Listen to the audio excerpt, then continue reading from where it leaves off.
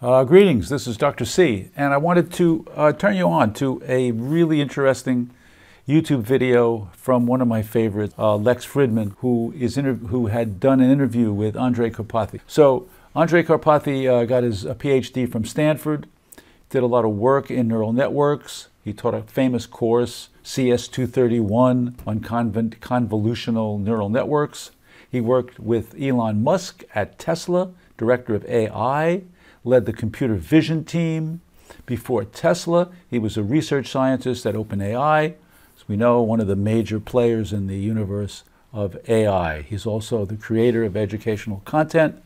He's got a neural network show, Neural Network Zero to Hero, a YouTube series. So I wanted to share with you this snippet of a YouTube video from Lex Fridman, who I totally recommend that you check out as many of his podcasts as you can to learn the most about AI. And so I got a lot out of this interview with Andrej Karpathy. I found his comments on teaching very resonant to my own situation and how spending 10,000 hours can really get you to where you go. So without further ado, I'm going to switch over to the captured video that I have for the YouTube presentation on getting started in AI and working through all the things we're all working through.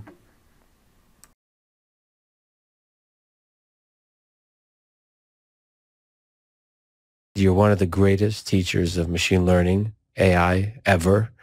From CS231N to today, what advice would you give to beginners interested in getting into machine learning? Beginners are often focused on like what to do. And I think the focus should be more like how much you do. So I am kind of like believer on a high level in this 10,000 hours kind of concept where you just kind of have to just pick the things where you can spend time and you care about and you're interested in. You literally have to put in 10,000 hours of work. Mm-hmm. It doesn't even like matter as much like where you put it, and you'll iterate and you'll improve and you'll waste some time. I don't know if there's a better way. Mm-hmm. You need to put in 10,000 hours. But I think it's actually really nice because I feel like there's some sense of determinism about being an expert at a thing if you spend 10,000 hours. You can literally pick an arbitrary thing. And I think if you spend 10,000 hours of deliberate effort and work, you actually will become an expert at it. And so I think it's kind of like a nice thought. And so basically I would focus more on like, are you spending 10,000 hours? That's what I would focus on. So, and then thinking about what kind of mechanisms maximize your likelihood of getting to 10,000 hours. Exactly. Which for us silly humans means probably forming a daily habit of like every single day actually doing the thing. Whatever helps you. So I do think to a large extent it's a psychological problem for yourself. Yeah. One other thing that I think is helpful for the psychology of it is many times people compare themselves to others in the area. I think this is very harmful. Mm-hmm. Only compare yourself to you from some time ago, like say a year ago. Are you better than you a year ago? This is the only way to think. And I think then you can see your progress, and it's very motivating. That's so interesting that focus on the quantity of hours. Because I think a lot of people in the beginner stage, but actually throughout, get paralyzed by the choice. Like, which one do I pick, this path or this path? Yeah. Like they'll literally get paralyzed by like which IDE to use. Well, they're worried. Yeah, they're worried about all these things. But the thing is, you will waste time doing something wrong. Yes. You will eventually figure out it's not right. You will accumulate scar tissue. Mm-hmm. And next time you will grow stronger because next time you'll have the scar tissue and next time you'll learn from it. And now next time you come to a similar situation, you'll be like, oh, I messed up. I've spent a lot of time working on things that never materialize into anything. Mm-hmm. And I have all that scar tissue and I have some intuitions about what was useful, what wasn't useful, how things turned out. So all those mistakes were not dead work, you know. Mm-hmm. So I just think they should just focus on working. What have you done? What have you done last week? That's a good question actually to ask on for a lot of things, not just machine learning. It's a good way to cut the I forgot what the term we used, but the fluff, the blubber, whatever the inefficiencies in life. What do you love about teaching? You seem to find yourself often drawn to teaching. You're very good at it, but you're also drawn to it. I mean, I don't think I love teaching. I love happy humans. And happy humans like when I teach. Yes. I wouldn't say I hate teaching. I tolerate teaching, but it's not like the act of teaching that I like. It's that, I have something, I'm actually okay at it. Yes. I'm okay at teaching and people appreciate it a lot. Yeah. And so I'm just happy to try to be helpful. And teaching itself is not like the most, it can be really annoying, frustrating. I was working on a bunch of lectures just now. I was reminded back to my days of 231 and just how much work it is to create some of these materials and make them good. The amount of iteration and thought, and you go down blind alleys and just how much you change it. So creating something good in terms of like educational value is really hard. And it's not fun. It's difficult. So for people should definitely go watch your new stuff you put out.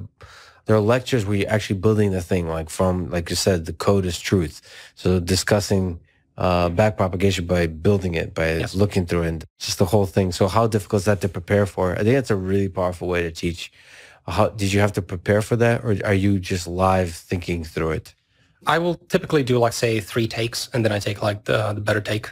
So I do multiple takes, and then I take some of the better takes, and then I just build out a lecture that way.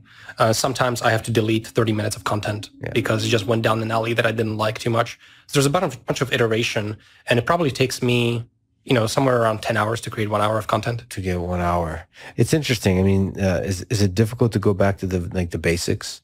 Do you draw a lot of like wisdom from going back to the basics? Yeah. Going back to backpropagation, loss functions, where they come from. And one thing I like about teaching a lot, honestly, is it definitely strengthens your understanding. So it's not a purely altruistic activity. It's a way to learn. If you have to explain something to someone, you realize you have gaps in knowledge. And so I even surprise myself in those lectures. Like, oh, so the result will obviously look like this. And then the result doesn't look like it. And I'm like, okay, I thought I understood this. Yeah. But that's why it's really cool to literally code. You run it in a notebook and it gives you a result and you're like, oh, wow. Yes. And like actual numbers, actual input, actual code. Yeah, it's not mathematical symbols, etc. Yeah. The source of truth is the code. It's not slides. It's just like, let's build it. It's beautiful. You're a rare human in that sense. So I hope you enjoyed the video with Lex Fridman and Andrej Karpathy. I think for me, one of the big takeaways had to do with comparing yourself to yourself.